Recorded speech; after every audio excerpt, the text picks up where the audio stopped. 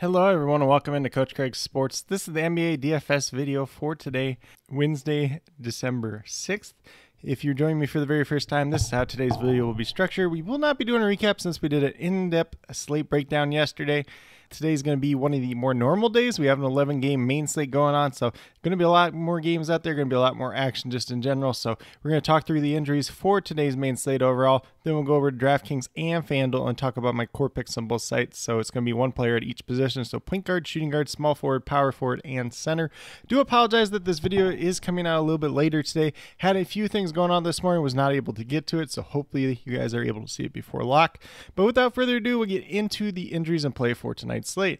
So once again, it is 11-game main slate. We have 3 games tipping off right at 7 o'clock Eastern time tonight.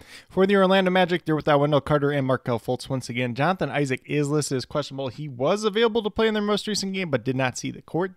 Then on the Cavaliers side, we got Ty Jerome, Karis LeVert, and Ricky Rubio all listed as out. Dean Wade listed as questionable. We'll see if he makes his return tonight or not. But pretty standard lineup for this Cleveland team tonight overall, besides, missing Karis LeVert, who did miss their most recent game as well. For the Memphis Grizzlies, we got Brandon Clark, Luke Kennard, Jake LaRavia, John Morant, and Marcus Smart all missing once again. So pretty similar to what we've seen in recent games. And then on the Detroit Pistons side, Monte Morris remains out. Joe Harris listed as doubtful, so that's a step in the right direction, although I want to say the last time I read the news on him, it said he was going to be out like 4 more weeks. So not really sure what's up with that, but his shoulder's been really bugging him. And then we have Marvin Bagley listed as probable to play tonight. For the Philadelphia 76ers, DeAnthony Melton is listed as probable to play tonight due to an illness. They do get Kelly Oubre Jr. back tonight after missing like 11 or 12 games due to his accident. It's kind of a weird situation. We're not going to talk too much about it. And then for the Washington Wizards, DeLon Wright and Ryan Rollins both remain out at this point in time. Johnny Davis, Jordan Poole, and Landry Shamet all listed as questionable tonight, so there could be a little bit of value opening up for this Washington team. If all 3 of those guys end up missing, Corey Kispert's probably in that starting lineup, and Jared Butler could even be a value play off the bench tonight. Then we move down to the Brooklyn Nets, who are without Ben Simmons and Lonnie Walker once again. Dariq Whitehead and Noah Clowney both listed as questionable, but both have not been in the rotation all season. And I believe Whitehead's yet to make his NBA debut. And then for the Atlanta Hawks, Bufkin, Gaye, and Johnson all missing once again, so pretty much what we've seen out of them as of late. The Spurs appear to be all the way healthy at this point in time. Then on the Timberwolves side, we got Clark, McDaniels, and McLaughlin all out once again. Anthony Edwards is listed as questionable to play tonight. We'll see whether or not he ultimately ends up playing. Probably not a guy that we want to get to just in general coming off the hip injury, but if he does play, it kind of hurts everybody else just in general. Then we move down to the Miami Heat, who are without Tyler Hero, RJ Hampton, Haywood Highsmith, who's been dealing with some back spasms. He tried to play the last game and played like 3 minutes, so definitely not a guy that we're going to expect out there for at least a little while at this point in time. And then Bam Adebayo is out as well, so that's going to open up some value at that center. Whoever ultimately ends up starting at center is going to look like a pretty decent value, whether it's Orlando Robinson, whether it's Kevin Love, whether it's Thomas Bryant. So that is just kind of how we're going to approach that. And then for the Toronto Raptors, Christian Koloko remains out, but that's it. So pretty much what we've seen out of them all season. For the Charlotte Hornets, we have LaMelo Ball, Cody Martin, Frank Ntilikina all out once again. Mark Williams is listed as questionable due to a back injury. If he doesn't play tonight, PJ Washington's going to look a lot better. Nick Richards looks like an interesting paydown option at that point in time. But I do kind of think that Mark Williams does ultimately end up playing tonight.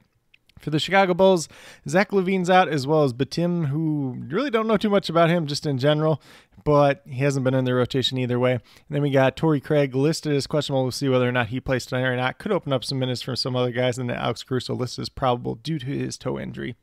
The Oklahoma City Thunder all the way healthy at this point in time. For the Houston Rockets, we have Victor Oladipo and Ahmed Thompson both out once again. Jack Landale does join them. He's out due to illness. And then we have Tari Eason listed as questionable. He was not listed here earlier today, so I'm just going to click on him to see what that's all about at this point in time, see if it's his leg or if it's something else. So he is also dealing with an illness, so Jack Landale probably got him sick. So we'll see whether or not he plays tonight or not. If he doesn't ultimately end up playing, could open up some minutes for somebody else, but the starters are getting the bulk load of the minutes either way, so probably not anybody too interesting on tonight's slate overall. And then for the Utah Jazz, they are without Jordan Clarkson, Lauri Markkanen, and Kelly Olynyk once again. So pretty much what we've seen out of them the last couple games. For the Dallas Mavericks, we did have Kyrie Irving and Tim Hardaway Jr. both listed as questionable earlier today, but both have already been ruled in. Grant Williams is listed as questionable, and then we got Josh Green and Maxi Kleber both listed as out. If Grant Williams misses tonight, somebody else is going to have to join that starting lineup. At this point in time, I would probably assume that's going to be Tim Hardaway Jr., since they're kind of running out of some of those guys that would fill out that starting lineup just in general. And then for the Portland Trailblazers, we got Jeremy Grant and Ish Wainwright both out tonight. DeAndre Ayton listed as doubtful due to his knee injury. And Anthony Simons listed as questionable. He had that thumb surgery to start off the year. He's only played one game so far. We'll see whether or not he comes back tonight or not. Could be an interesting Portland team. You know, if we get both Jabari Walker and Dop Breath in that starting lineup, they're both going to look like really, really good value plays overall tonight. And then on the Golden State Warriors side, Garuba and Payton both remain out. Andrew Wiggins and Chris Paul both this is probable to play, so they should be back for tonight's game overall. So kind of kills off some potential value that could have been there with Moses Moody just in general. And then for the Denver Nuggets, Cam Carr's out once again. Jamal Murray is listed as questionable, and then Aaron Gordon's listed as probable. So for the most part, we'll see whether or not Jamal Murray plays tonight or not.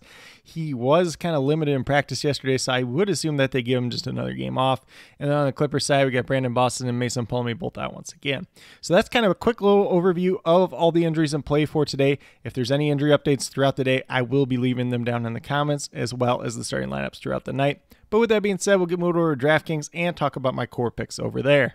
So we are going to start off at the point guard position with Darius Garland. He's $7,500. We're looking for 37-38 out of him. Currently, I'm projected for 38 tonight. It's a really good matchup against Orlando Magic, who have kind of struggled against that guard position just in general so far this season. Do you like the upside that Garland has? Only averaging about 34 on the season, but you know there was some injuries in the beginning of the year. He had that neck strain as well, so kind of brought him down a little bit, probably closer to 36, but in a plus matchup is going to look pretty good overall tonight.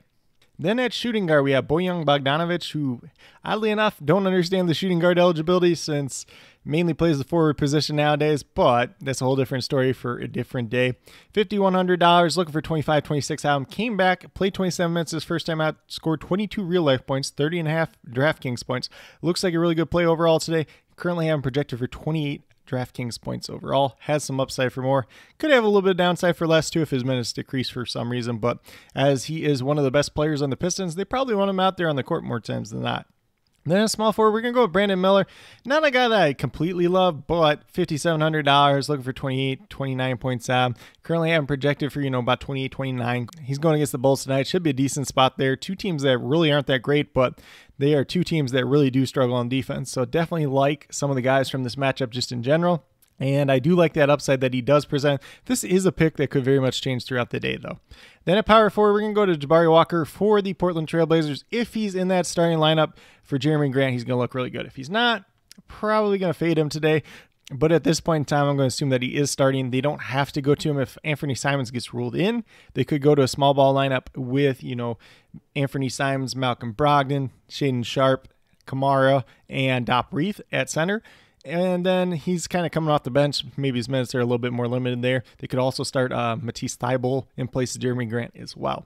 But with that being said, if Jabari Walker starts, you're only looking for 22 points out of him at $4,400. Would have him projected for 26, 27 points on DraftKings. Has a little bit of upside for more at the same time as well. And then last but not least, at the center position, we're going to go with Dop Breath at $3,200. So kind of the ultimate chalk probably today at the center position. There could be a lot of it popping up, especially with the Heat center news and everything too. But at this point in time, does not look like DeAndre Ayton's going to play with that doubtful tag. Dop Breath, only looking for 16 out of him at $3,200. You probably need at least 20 out of him for, your big GPP contest. But ultimately, he's going to be a cash game play either way. Do like his upside tonight. And I do currently have him projected for about 23 DraftKings points. Could have some upside for more just depending on how many minutes he goes out there and plays. And the one thing about him is he's actually scored the ball pretty well this year. Hasn't been that great as a rebounder, but hopefully that kind of improves in this game. It is a pace-up spot versus the Golden State Warriors as well. But with that being said, if you go with these 5 players that I do have listed, you have $24,100 remaining, just over $8,000 per player. So a lot of room and flexibility, whether you want to pay up for Nikola Jokic or Luka Doncic or somebody else at the top, or if you want to take a little bit more balanced approach and grab 3 guys right around that $8,000 price tag. But with that being said, we'll get moved over to FanDuel and talk about my core picks over there as well. So at the point guard position, once again, it's a familiar face in Darius Garland. He's $7,500. Looking for 37, 38 fantasy points out. Currently, I'm projected for 37 tonight. That is a median projection, but so he definitely could have some upside for more. Kind of like I said on DraftKings, Orlando's really struggled versus guards so far this year. I do like Garland. I like the upside that he could present overall. And, he's probably not going to draw a ton of ownership at this point in time. So maybe a guy that looks a little bit better in GPPs, maybe go to somebody else as a cash option. But I don't think he's the worst cash option in the world at the same time. Then at shooting guard, we're going to go with Cam Thomas, $6,700, looking for 33, 234 fantasy points out, averaging 37 on the season so far. Goes against the Atlanta Hawks tonight, probably in that starting lineup once again. So he's going to look like a pretty good play overall tonight. Currently, I'm projected for 36 points. Definitely has a ton of upside for more, especially given this matchup. If he's out there, he's getting the minutes, and he's shooting the ball well, going to be a guy that probably smashes this slate overall. Then at small forward, we're going to go with Jabari Walker, $4,300. Once again, Jeremy Grant is out. If he starts in place of him today, he's going to look pretty good, looking for 21, 22 points out. Have him projected for 26 on the FanDuel side tonight. Has some upside for more. It is another pace-up matchup versus the Golden State Warriors as well. And then power forward was kind of the position I struggled with the most today. So there's a lot of guys in that 8K range that look really good. I ultimately ended up going with the paydown option here and Isaiah Stewart at $5,200. Looking for 26 points out. Currently I'm projected for 27. Pretty favorable matchup against the Memphis Grizzlies. It's a team that likes to play big, so he's going to be out there on the court more times than not. Could be getting some minutes squeezed just with everybody kind of getting healthy at this point in time with the Pistons. But I think he's one of those guys you just kind of want out on the court more often than not. You know, as long as you're not getting into foul trouble against like Jaren Jackson Jr., you know, maybe it's the opposite way around and he can get Jaren Jackson Jr. into foul trouble and have a pretty good game himself. But definitely a guy I do like the upside of tonight. This is a pick that maybe could change throughout the day, but he definitely warrants some exposure, especially in large field GPPs, just with the upside that he could present at that $5,200 price tag. You could probably say the same thing about John Collins at $6,200. Really good upside, but has some pretty strong downside at the same time. And then last but not least, at the center position on FanDuel, we're going to go with Orlando Robinson at $4,500. If he starts, if it's Thomas Bryant that starts, then we'll go to Thomas Bryant. If it's Kevin Love that starts, we're probably just going to go to Dot Breath in this position, but Orlando Robinson's kind of the guy here at this point in time, assuming that he does ultimately end up starting. Looking for 22, 23 out of him. The games that he started so far this year, he's played like 28 and 29 minutes, and he's had at least 25 FanDuel points in both those starts. So definitely do like him tonight, the upside that he does present overall. There is a high cost in playing him here because you don't get to Nikola Jokic or Joel Embiid, but at the same time, if you play him here, you can play another pay-up option at a different position, maybe a Luka Doncic, maybe a Trae Young, somebody else like that. So there is ways to play around it, but a little bit more risky on the FanDuel side where, you know, there is only one center position, and you do have two guys that could light up the slate in Joel Embiid and Nikola Jokic overall. But with that being said, if you go with these 5 players that I do have listed here on the FanDuel side, you have $31,800 remaining, just under $8,000 remaining per player. So, you know, you got a lot of room and flexibility to pay up there. I think if you're playing a lineup like this, you probably want to get Luka Doncic in there, probably want to get another star player as well, and then kind of fill out from there. That would be my preferred method. But, you know, if you want to go with a couple guys around that 8K price range, you could definitely do that as well. But with that being said, these are my core picks for both FanDuel and DraftKings for today, December 6th. As always, if you have any questions related to NBA DFS, be sure to drop them down in the comments and I'll get back to you as quickly as possible. Also, be sure to note whether those questions are more FanDuel or DraftKings specific, just so I can best help you as quickly and efficiently as possible. And then, as always, I will be listing all the injury updates and starting lineups down in the comments below. And then last but not least, I will leave an updated core about 15 to 20 minutes prior to lock down in the comments as a pinned comment. So if you're checking up as we do get closer to lock, be sure to look out for that pinned comment. If there's no changes at that point in time, I'll just leave a pinned comment that says no changes at this point in time. If there's any other additional changes after that point in time, I will leave them as a reply to the pinned comment just in general. But with that being said, if you are joining me for the very first time or have yet to subscribe, please consider doing so. Definitely would appreciate it. It helps to build the community that we're trying to build here at Coach Craig Sports, which is one that's truly for you, the viewers, helping you with your DFS. Right now we have NBA DFS Monday through Friday in terms of the core pick videos. It's been a little bit of a shakeup this week overall. So tomorrow will be a slate breakdown video, and then Friday will be a traditional core pick video once again. And then if you're interested in NFL DFS as well, I do my player pool video typically on Saturday mornings. Sometimes it comes out early Saturday afternoon, so definitely be on the lookout for that, as well as my cheat sheets up on the sports affiliation website for both FanDuel and DraftKings for the NFL DFS as well. And then with that being said, if you're interested in sports betting, if you're interested in prop betting whatsoever, be sure to check out the links and promo codes down in the description below for Prize Picks, Parlay Play, and BetUS. If you're a brand new user on any one of those 3 sites, you will get a match on your first deposit. For Parlay Play and Prize Picks, it's up to $100. For BetUS, it's 125% of your initial deposit, up to $2,500. So definitely some great opportunities to check out there. And then if you have any other additional questions related to sports betting or prop betting in general, feel free to reach out to me, whether it's down in the comments or on Twitter at Coach Craig Sport, and be more than happy to help you with that journey as well. But with that being said, that's all that I truly have for today's video. Definitely do appreciate each and every one of you tuning in. Definitely means a lot to me. I hope that each and every one of you have a great rest of your day and some pretty good luck in NBA DFS tonight.